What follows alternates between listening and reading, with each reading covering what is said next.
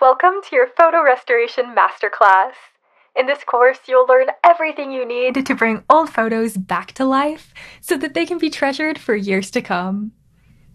Even if your pictures have become damaged, we can use Affinity Photo to restore them to their former beauty. We'll start off by fixing the lighting of images that have become dull and faded.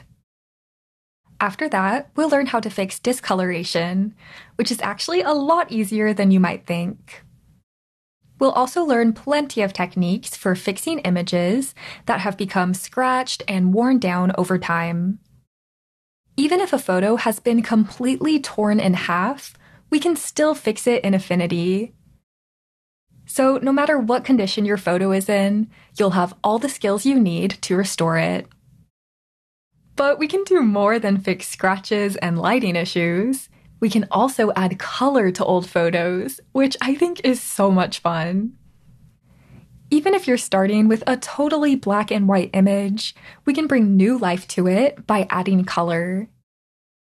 And even if you don't know the exact colors of the original photo, I'll show you how to use reference images to add the most realistic colors possible. And finally, we'll finish the course by learning how to fix old color photos, which have become faded and discolored over time.